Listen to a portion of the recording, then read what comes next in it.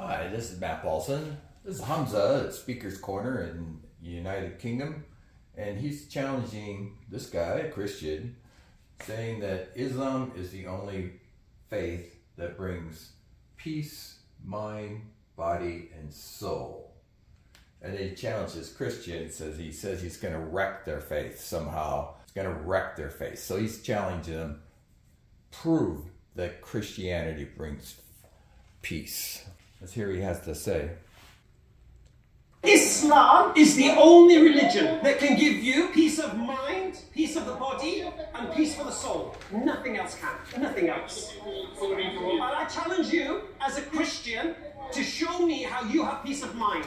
Because I'm going to wreck your mind. Because I'm going to wreck your mind.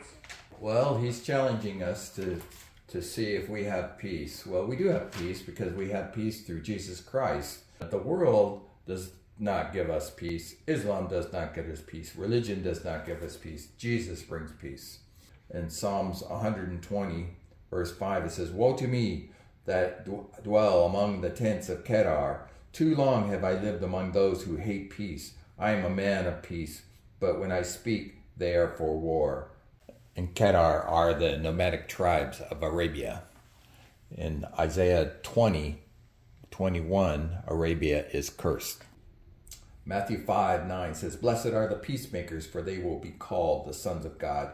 In Luke 1:79, Zechariah's song says that John the Baptist will shine on those living in the darkness and will guide our feet to the path of peace. In Luke 2:14, the angels say, "The glory in the God in the highest, and peace on earth to men."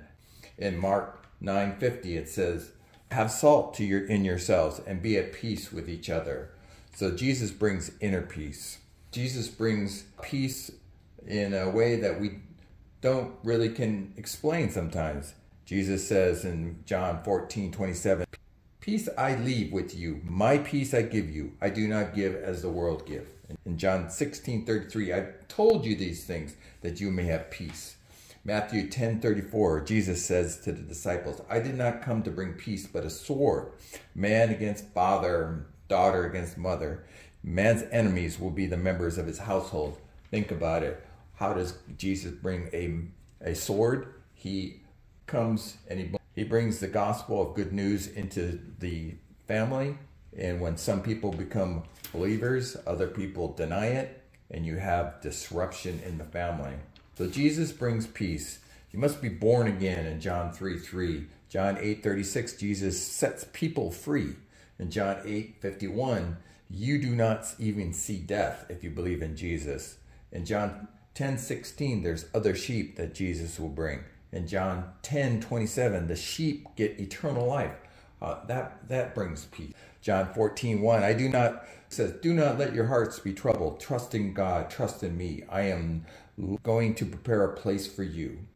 In John 14:23, the Father and Jesus will come and make their home inside believers.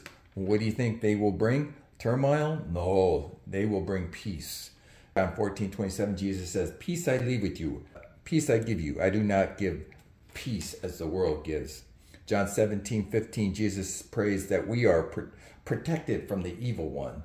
If we're protected from Satan, guess what? We have peace.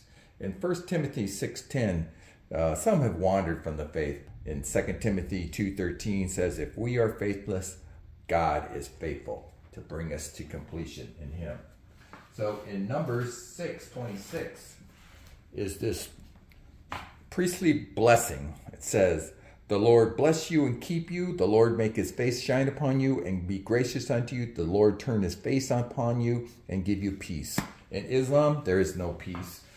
The tents of Kedar brought war 2,000 years ago. Islam today, they put on a false front that says that they are about peace. Islam does not mean peace. Islam means submission to the Quran, to Muhammad, and to the Hadith. There is no peace in Islam. Satan lives in their minds, in their nose, in their heads, and it comes out in Quran 64 says that hatred and animosity is the foundation of Islam. I challenge Hamza to come to Jesus. In Jesus' name, amen.